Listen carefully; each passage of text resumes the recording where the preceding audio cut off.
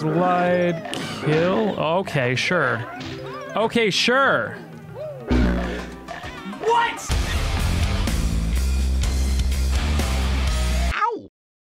Did I ever tell you guys the Thomas the Tank Engine story from Six Flags? So at Six Flags, they had a contract with Thomas the Tank Engine, so they had a Thomas World. One of the most awkward costumes, I mean characters to help with, was the conductor, Sir Topham Hatt. Sir Topham Hatt looks like a big, awkward fucking Lego man. And at Six Flags, he is enormous. Inside that costume, you can't hear shit because it's so fucking big and dumpy. One of my friends was helping, playing Sir Topham Hatt. And a kid looks at Sir Topham Hatt dead in the eyes and says, "Are you gonna hurt me?" Because the person inside Sir Topham Hatt couldn't hear, just see him go. Probably one of my favorite stories from Six Flags ever. That kid probably to this day still remembers that one moment. Are you gonna hurt me? How did they know that that's what the kid said? Because the costume characters have helpers. Any character that has a full can't see, they need to have an escort, somebody who works in the entertainment department to escort them around and make sure that they get back to where they need to go. If there is a problem, they can let them know and then they can escort them back. The escort apparently saw that. Oh my God, dude. Are you gonna hurt me? Step Banjo, are you gonna hurt me? Why would she ask that? You mean the kid? Kids ask weird stuff, man. Was the mask terrifying? Oh my God. Search fucking Six Flags Sir Topham Hatt. You tell me. What if that kid is in the chat? I hope so that they can know that the person helping out with that character that day, they couldn't hear anything. I am so sorry for all the trauma and all the therapy you've had to go through. Does Sir Topham Hatt fuck? Probably. He looks like he has a family, so he probably fucked. He probably fucked once. Once. Sir Topham Hatt had 3 wives? What a fucking Chad. Sir Topham Chad. Sir Topham Harem. Oh my God. I really hate that. Like, just practicing stuff. Patrick is great. What? It's a new friend. We have a new friend? Well, we will. Well, first of all, that's him. Oh, yeah, dude. I love His him. name is Fluffy Wash. Fluffy Wash? W-O-S-H. Fluffy Wash. I will always be here for a hug. Fluffy Wash is here in the form of an adorable plush. Standing at 8 inches tall, he will watch over you in glorious peace. We all have anxiety and fears sometimes. The patience of Fluffy Wash with his arms crossed as he patiently waits reminds us that whatever happens in life will always pass. And then it's got a quote from Aristotle. The grass will always grow again. Take a deep breath and enjoy the warm embrace of Fluffy Wash. Imagine you come home after a long day, and as the thoughts of tomorrow make you anxious, thoughts of the past fill you with regret.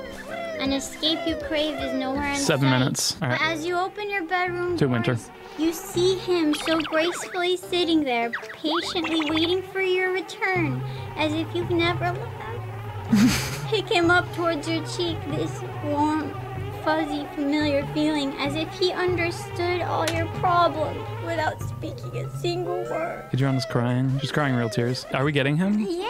Oh, he's all fuck here. yeah. Oh my God. No. Okay. They're different sizes. She showed me this one, which is like, I was like, whoa! There's the normal sized ones and then the big extra large boy. You have to have like a lot of attention to detail to be please, daddy. Oh my God, he pretends like he does not see me. Come down here. Get down here right now this instant. You are stuck in the tree, bitch. I hate this. Well, okay. All right, who wants to kill me? Somebody end my fucking life. Hello, I'm like Mr. Meeseeks. It's weird being alive this long. It's getting weird. Perfect races. Yeah, now we own your wife. Sorry, dude. Don't worry, I'm gonna treat her better than you did. Fucking sleeping all over the place. Literally can't be woken up unless you have a fucking sled dropped on your face. It's not about the presents that make the kids happy. It's that I come and I be a real father to those children, which is what they need. Take your fucking material possessions. Ah, yes. Look at me, kids. I'm your new daddy. Don't you love me? And now I'm going to fuck your mom as a walrus. Your poppy's too busy being a cuck. Yuck, you want to do some beach shit? You gotta come down to San Diego. Hang out. Yeah, there's a pandemic. Yeah, but the beaches are safe. Beaches aren't safe, dude. The crony lives in the sand, creeps up through the fucking gravel, crawls up your leg, and slaps you in the face like a bee.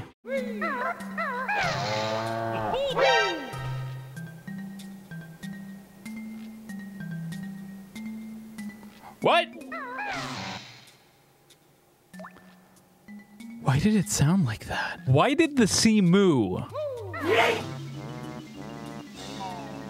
Why did I fly through the air? The moo was a cheat code starter? Oh shit, I didn't know that. I haven't done that in forever. I didn't even know. What happened? What happened? I've never watched Childbirth. We had to watch Childbirth for child development in high school. It's not that bad. You just realize that humans don't look like humans when they're born. Movies will make you think that humans look like these perfectly cute little fucking like Gerber babies, like right out of the fucking womb, but now they look like lizard dinosaurs. Like every single birth I've ever seen in a video that was like legitimate, I have been convinced that it needs to go back in because it's not done yet. Oh yeah, it's super unsanitary. We were talking about how like pretty much certain that if you have a baby, you will shit yourself. I don't think people really realize that. If you're a daddy and you're watching your significant other give birth to a baby, she's probably also gonna give birth to a shit. Twins? that was legitimately funny. Twins? No, I mean, I'm just saying, like, yeah, it makes sense. People like are like brought up to believe it's like this magical like sanitary thing, like the baby just fucking bobs out like a slip and slide. It's like, and it's like, oh, there's the baby right out of the oven. Slip and slide, wee. Don't hit me, Dad. Is that Womp's little brother? You know, it wasn't until just now, Nabil, that I just finally realized that, yes, they are just literally just Womps, aren't they? Your wife's giving birth and you're imagine like squeezing a fucking thwomp out of your vagina. Thwomp is just like a fucking square BLJ on your wife, yeah. That's what happens when you give birth, your baby just BLJs out. A birthing long jump. Birthless. That's what a C-section is. Instead of coming out of the mommy's vagina, they cut a big old hole in her stomach and pull you out by your smooth-ass fucking unbirthed brain and just throw you against the wall, slap your ass a few times, cut off your fucking umbilical cord and say, all right, welcome to planet Earth, time to pay your taxes. What if mom wants to share herself? Then fine, just do it after the C-section. It wasn't funny, but I still laughed at it's not a C-section, it's DiGiorno. That was not funny, but it was also very funny. You should be proud of yourself for that one. It's not C-section delivery, it's DiGiorno. Christ. How to find purpose in your life? Oh my God. All right, yeah. I mean, figure out what positive balance you can bring to the universe that you are good at, that you enjoy doing. Maximize your life to bring positivity to the universe that right now is very much balanced in negativity. It's not 42. You guys don't even know what that fucking means. I guarantee you guys, like, everyone who's like, oh, 42. You guys think it's like a random number. There's actually a philosophical meaning behind 42 being the meaning of life. Yeah, it's Hitchhiker's Guide to the Galaxy, but yeah, but why is 42? I'll fucking explain it. It's kind of like a shit input equals shit output. The question of like, what's the meaning of life is just such a stupid fucking question. It's just too unspecific and too out there that like you get a fucking garbage answer for asking such a garbage question. It's 42 because it's probably technically a correct answer to some form of what is the meaning of life. What is the meaning of life for the equation 40 plus 2?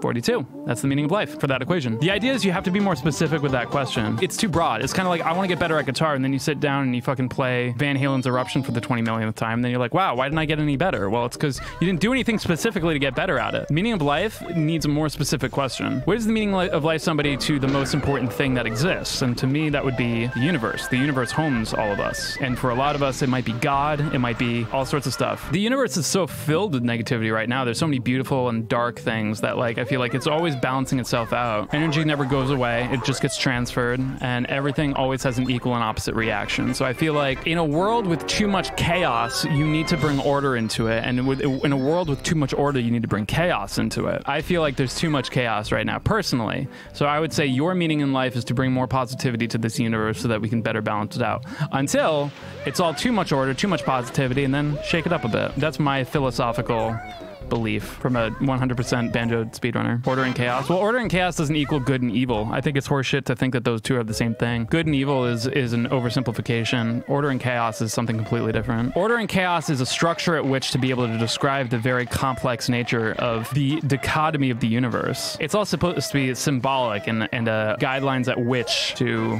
move forward. It just exists without any sort of definition. Well, I mean, that's an opinion. I feel like you're stating it as if it's fact, but to say that the universe is definite and finite, I think is an opinion, when in fact there's a lot of different theories based on educational estimations and everything that the universe is not definite. The universe is expanding. I like to believe that the universe is expanding four-dimensionally based on the stuff that I've learned. And I could be wrong, but I feel like that's just my opinion. You know, not to say that I don't respect your opinion that order and chaos is horseshit. I'm just saying that, like, yeah, I think in a way you're right. I think if you end it there and just say like, oh, it's all order and chaos, yin yang, haha, it's a little bit more complicated than that. But I think It's a good starting point. I hate it when people say like things like that's horse shit. You know what I mean? Like, it's just like, well, I think there's something to say there. You know, I don't think it's absolute bullshit. I think it's dismissive to kind of like look away from it. It's just the Freudian, like, everyone wants to fuck their mom. Well, no, but hold on. There's probably some psychology somewhere around there. It's just, that's not...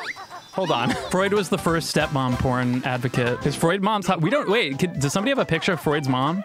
That could explain everything. Step Freud, what are you doing? Somebody get a fucking picture of Freud's mom up in here. How did I go through all the psychology I learned and not think about that? Looks like a woman from the dark ages. Fuck yeah. That means she's into the dark shit. Do you think Freud's mom was proud of... his research? Why do I have to delete my history while watching a Family Jewel stream? Nah, it's educational to know what fucking Freud's mom looks like. Who would ever think that that's weird? I feel like that's kind of like, it depends on the context. Like, what are your other searches? Zygmunt's mom has got it going on. Oh, that is sexual. That was 100% one guy in another guy. I'm happy for them, but not what I wanted to see. You do that on your own time. You are on the clock. We got a dock, but not in that way. In uniform, no less. God damn. In the Navy. Okay, you've got to be fucking kidding me. Go, go, go, go, go, go, go, go, go, go, go, go, Banjo. Holy fucking God. Sometimes I get a little blumpy. It's all good.